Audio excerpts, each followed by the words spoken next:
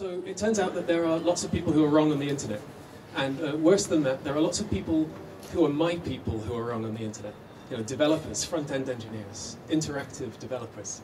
You know, these people that I read every day, and they come out with crazy opinions, mostly on Twitter, because that's where I go. So the issue with Twitter is that 280 characters is a constraint, and you can't say anything interesting in 280 characters unless you say it in a very context-free way. And we'll get to that in a little while. So I'll introduce you to 4 of my favourite opinions. Oh, no. First, I'll give you my obligatory biography. So you know that I might know a little thing or two about what I'm talking about. I did a philosophy degree many years ago at Edinburgh University, and then I became a qualified mathematics teacher because nobody gets paid for being a philosophy graduate. I became a software engineer, and I ended up going to California, and I worked at YouTube, and I worked at Google for Firebase, and then I came home, and now I'm working at a company called KPV Lab, where I'm the principal developer. And KPV Lab is a company you probably haven't heard of unless you've talked to me. We're in stealth mode, so there will be things that you'll see out in the media in the next year or two, I hope. I'm going to look at my boss. Yeah? Yeah. In the next year or two. And I hope you'll like them. An opinion. JavaScript's main problem feature is that it is dynamic. TypeScript is better, worse than JavaScript. Delete as applicable. I didn't want to give you which opinion you hold, but you hold one of them, probably, and you're wrong. And because we like to be angry with each other, we write memes about how wrong the other people are. Another one. Test-driven development is dead or critical. Also, unit tests are pointless or necessary. And we don't like the people who hold the opposite opinion to this either. They really don't know what they're talking about. And we make memes. And it's a particularly good meme. And there's a yeah. Oh, and we make memes the other way too.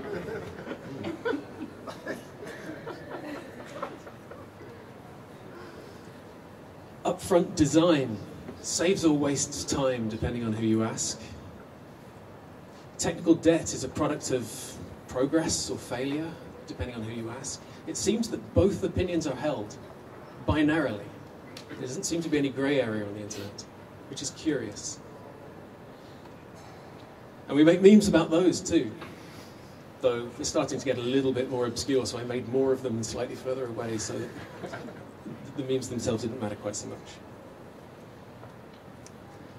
And the one that will be dear to all of your hearts, I did tell you that I worked for Google, so I have a deep and thorough knowledge of Angular.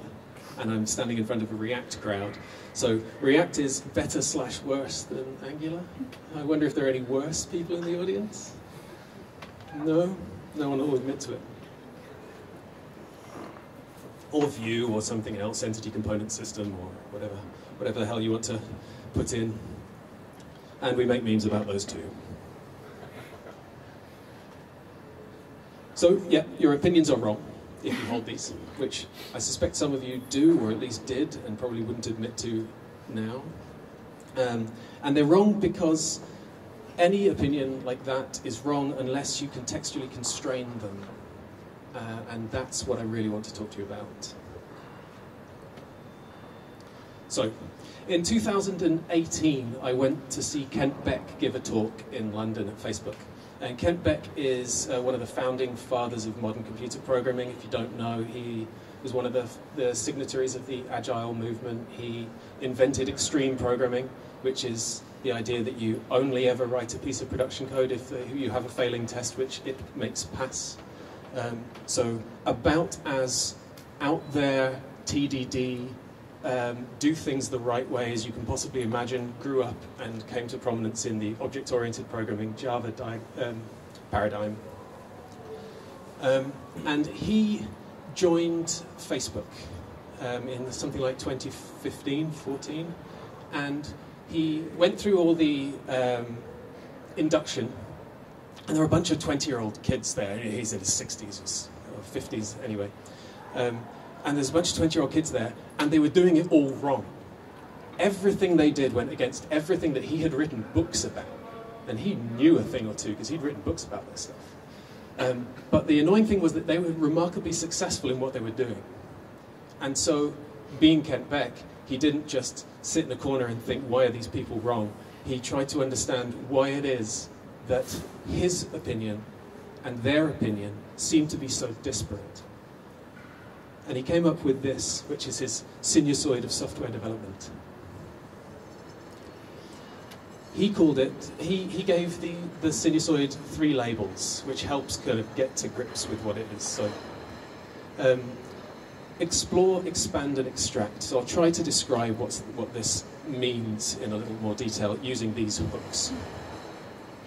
At the start of a project, you don't have much written, you don't have any users, you don't know quite what your thing is going to do yet.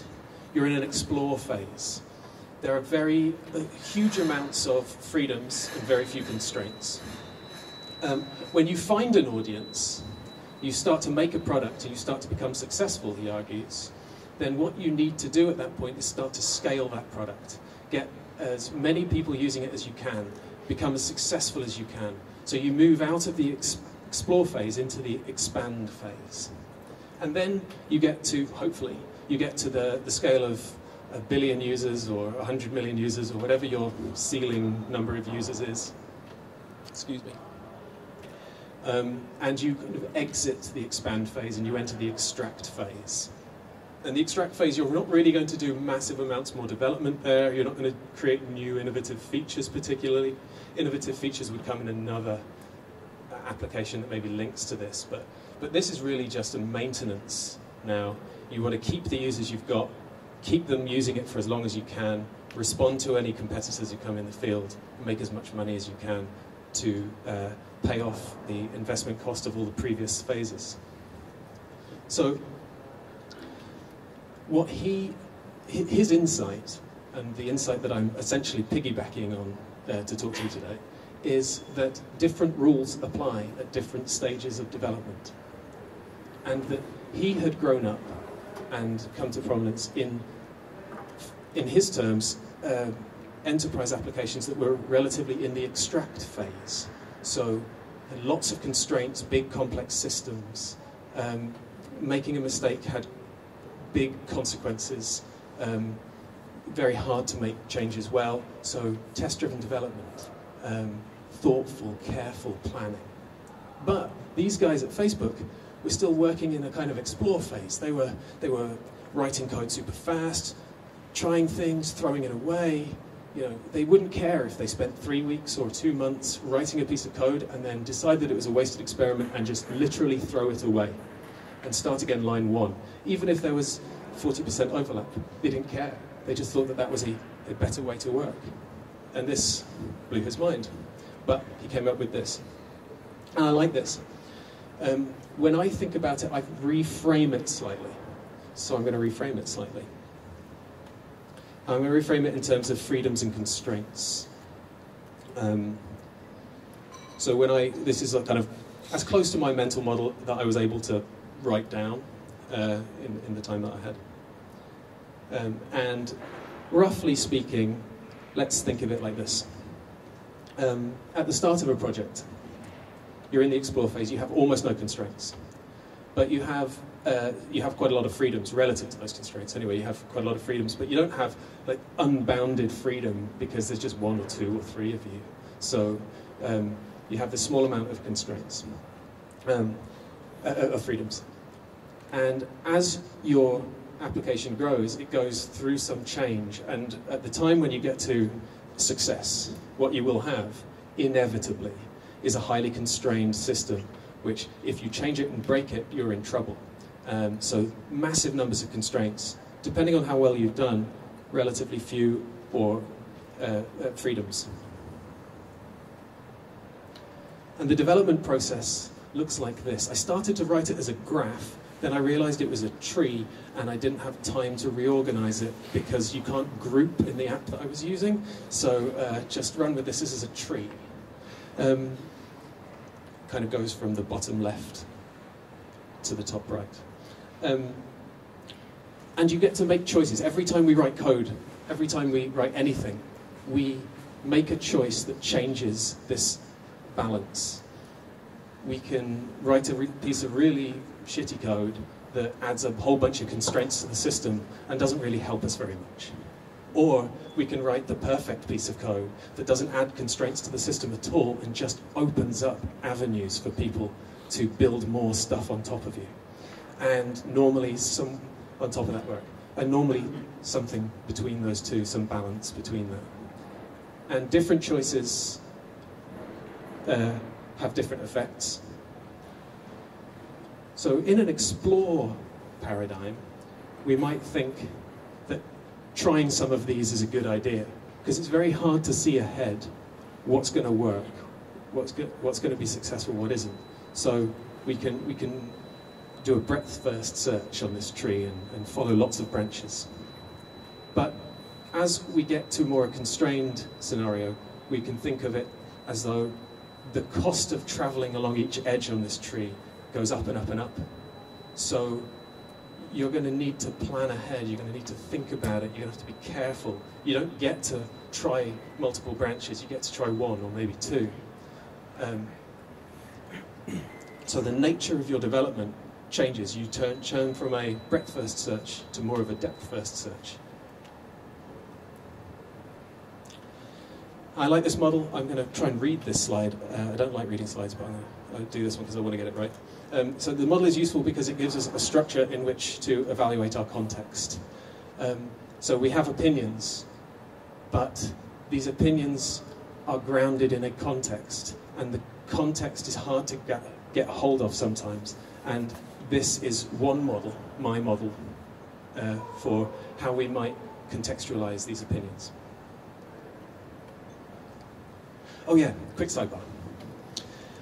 I read this article, The TypeScript Tax, by Eric Elliott. I'm sure he's a very clever guy. He wrote as though he was a very clever guy, but it felt like he fell into a trap. And the trap was that he is obsessed with measuring things, quantifying things. And we have a big problem, all of us, in the tech community, and as a broader community too, that we love to measure things, and we obsess on the things that are easy to measure at the expense of the things that are hard to measure. We have, it's not quantification bias, it's called it quantification skepticism, because I don't buy it a lot of the time, just because his argument was that if you convert from JavaScript to TypeScript, you'll have 20% fewer bugs. And Airbnb said 38% fewer bugs. We should recognize that that's nonsense. It's at best a horribly oversimplified picture of what TypeScript gives you. It's reductive in the absurd, as if the only reason you might choose one over the other is the number of bugs that it reduces. But that's the thing that people focus on, because it's the only thing that they can put a number on. And you know, I did a philosophy degree, which is why I mentioned it. So, you know, the idea that philosophy has been completely superseded by science is resisted by people in the arts, because they recognize that there's a whole category of human experience which exists outside of the realm that you can quantify. So we should recognize that we as humans working in software development have that problem too. Some of the things that we do and some of the things that we think about are easy to quantify. Some of them resist quantification, and we should pay as much attention to those as we do to the things that are easy to quantify. Anyway, sidebar, excuse me. Yeah, so back to the opinions. In relatively free contexts then, let's think about JavaScript and TypeScript. I put it to you that when there are relatively few constraints, JavaScript's dynamic features are a net benefit, because you can even do development just in the debugger. Just put a breakpoint in and just start coding in Chrome. and then save, and your app reloads, and there you go. You've got all the data in front of you. You don't need types when you can see the data. What's the point in telling me that it's a number in the code when you can see that it's 3? In highly constrained contexts, though, the kinds of data that might go through a system are harder to reason about. And so type safety maybe then has more value to you, because you can't reason about the kinds of inputs and the constraints that system might have as easily, so you fall back on type safety. So TypeScript becomes a benefit in constrained systems, and JavaScript's dynamic features become a cost. Similarly, test-driven development. I find myself bouncing in my work between writing the tests first and covering with tests and not testing at all. And it depends on my context.